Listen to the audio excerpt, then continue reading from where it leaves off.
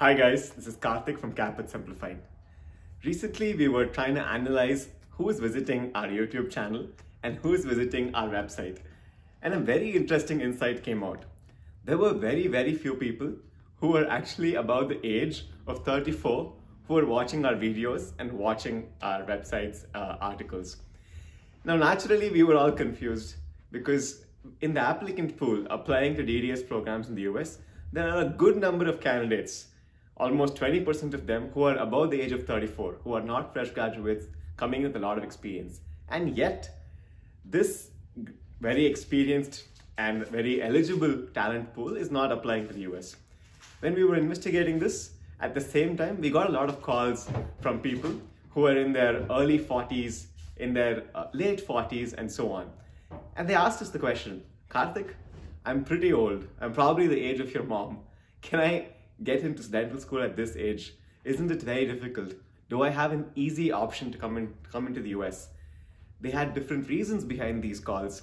Maybe their children had recently got a green card, or their parents had got a green card and they wanted to move. Maybe they just wanted a better lifestyle compared to what they were earning in India amidst the difficult situation and corruption and so on. Maybe they wanted a break from running a private practice, which is a very lucrative option back in their home country, and want to get into just working as an employee in a corporate dental practice, which pays almost even better than what they would do in their home country.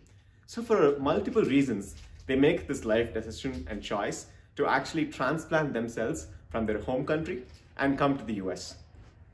In this video, I'm going to talk to you about a simple framework that you can use if you are in this age group and are considering coming to the US.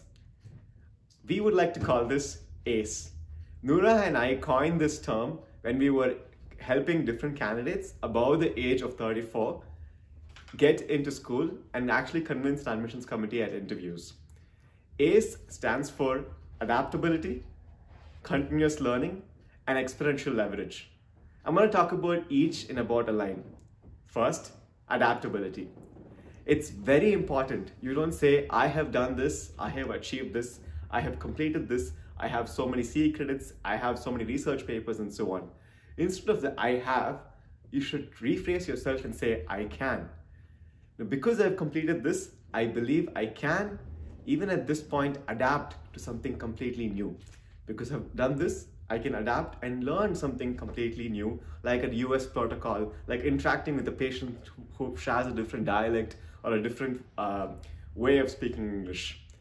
You need to talk about very simple examples that an admissions committee relates to. Now, most people in the admissions committee might be around the age group of 45 to 60. So they can relate with you in certain examples that you can quote based on your age and experience. Let's take one example. You can say, my child came and taught me how to use the TikTok app recently. And guess what? Within a month, I became a whiz. By giving that example which they can relate to themselves, because they might have been going through the same process thanks to their millennial grandchildren or their new pet in the family, you can talk about these connectable adaptations that someone has to go through at a later age in their life when they've established their career. By talking about this adaptability situations, you can actually make an impact and say, if I can do it for TikTok, I can do it for dentistry, which is right at my heart. The next idea is the idea of continuous learning. Now you might have heard of this word, kaizen, which stands for continuous learning in Japanese. The continuous learning is different from academic learning.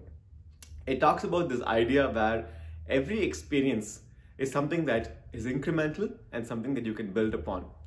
They say experience reinforces learning, but experiences can also be the area where you begin learning.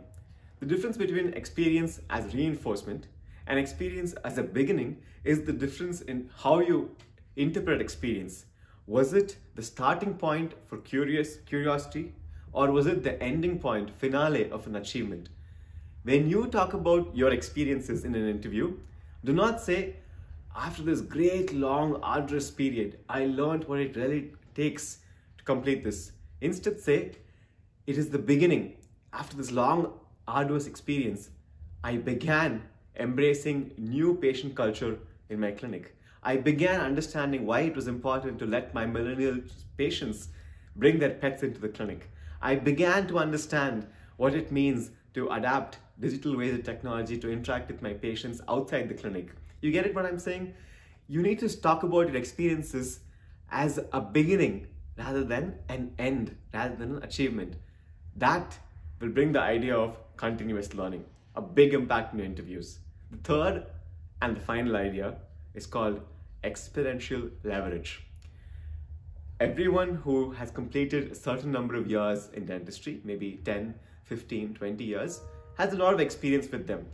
That experience might have so many aspects to it, but one aspect that definitely stands out in your life is the ability or the chance that you have gone through multiple failures.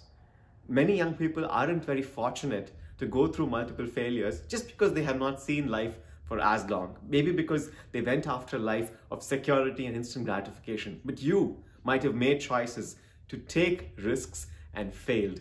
You might have also had the opportunity to have trained somebody else and embraced them into accepting failure and taking risks to move on to the next stage in your life. This is an experience that only you have and nobody else has.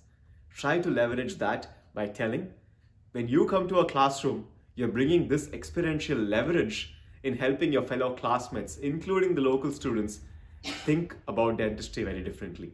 How can they learn from your experiences and take risks in their own life? How can they make the choice between whether to go to a private practice or a corporate dental clinic? How can they make the choice on whether to pursue a residency immediately or later in their life? How can they make the choice to whether to go to a city or a backward, underserved community and earn equal wages? They can make these choices not by Googling or by researching somewhere, but by speaking to you. That is experiential leverage. It's important to note that the way I phrased this word was to call it experiential leverage and not experiential baggage. By changing the tone in the way you play your words, you're going to make a big impact. Finally, in conclusion, the framework we set was ACE, A-C-E, A for adaptability, C for continuous learning, and E for experiential leverage. With this technique, we have helped people in the past who are above the age of 34 actually easily get into school. We're going to have a very special video with a doctor who got into UCSF, a school that probably favors people with less experience than our fresh graduates get in after starting his own private practice in India with his wife. Hopefully more of these videos will convince you to come to our channel, learn from us, and get into school. Thank you so much. CAAPID Simplified grows up on your shoulders, and we would love to keep going that way.